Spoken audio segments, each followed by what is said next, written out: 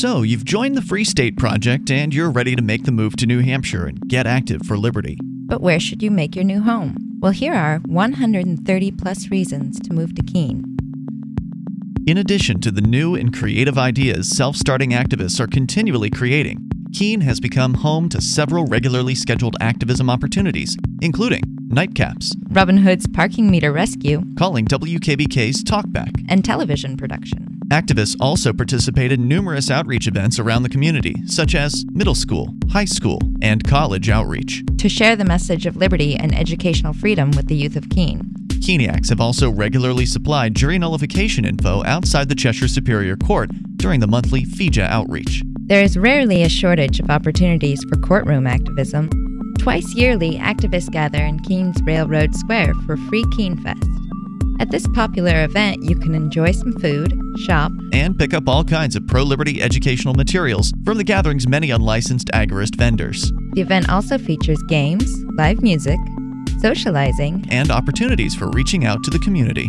You may even choose to try one of Keene's most famous forms of activism and do some pro-liberty civil disobedience. Keene is the world destination for pro-liberty civil disobedience and non-cooperation. Activists have been arrested for all kinds of things that, of course, do not involve a victim. And if you're going to do disobedience, Keene is a great place to get arrested because the jail here is pretty nice as far as jails go. The brand new Cheshire County House of Corrections is run by Rick Van Wickler, a law enforcement against prohibition speaker. He tries to bring as much humanity to an inhumane system as possible. It's still a jail, but there are many across America that are far worse. Keene's social activity and community involvement. Every week, activists gather multiple times to forge friendships and help the community. Social Sundays. Free Keene karaoke. Movie nights. Monadnock Families for Liberty. These are just some of the ongoing social events for Keene activists to enjoy. Keene is also home to the historic 420 cannabis celebrations, where activists and regular Keeniacs have gathered daily in Central Square to openly smoke cannabis in defiance of the national war on drugs. The fun started publicly on September 23, 2009, and has involved upwards of 100-plus participants. Only a few arrests were made in the beginning days, and since then, police haven't bothered anyone smoking in the park anytime, day or night. It's a major civil disobedience success story that has generated a lot of local and national media coverage.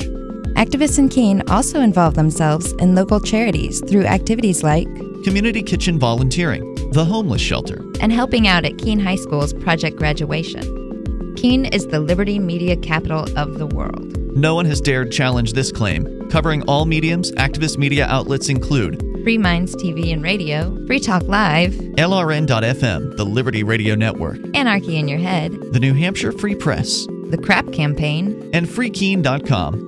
Keene's Challenges. Activists that come to Keene should be prepared for a challenge. Challenges in Keene include its high population of socialists and statists, the high property taxes, its representatives have been ranked constitutional threats, the strict zoning board, crackdown on property freedom, and there is a need for more housing for incoming activists. Keene's advantages and opportunities. It's not all doom and gloom. There are many advantages activists can find when they come to Keene, including Keene cops, who tend to be more tolerant and easier going than their thin blue line brethren in other cities.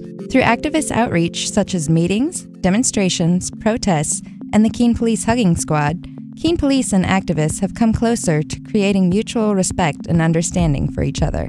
Other activist advantages in Keene include a large community of free marketeers, voluntarists, and agorists. Local bureaucrats are less anonymous than those found in bigger cities, so they have to be a little more friendly to keep up their image. The establishment has become confused, angry, and unsure of what to do about the liberty activism in Keene. A failed attempt at a hit piece blog resulted in more publicity for Keene activists. The small size and easy entry requirements give in-the-system activists a wide open opportunity for political activism. Keene is also an easy place to run a political campaign. And Keene offers multiple activism opportunities to spread the message of liberty with Operation Politically Homeless, Cheshire TV, local radio stations WKBK 1290, WZBK 1220, and WKNH 91.3, the Keene Sentinel, and there are often openings for jobs and internships within local old media organizations.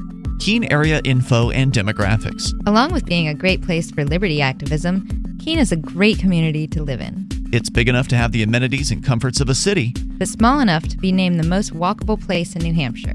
There are urban, suburban, or rural living options, There are plenty of restaurants and places to shop, sports and recreational activities. community events, and lots of educational opportunities. Not to mention, Keene is a stunningly beautiful place to live. So if you're ready to make the move to New Hampshire, Be sure to consider these 130 plus reasons to move to Keene. I should be in Keene, New Hampshire with the Free Staters.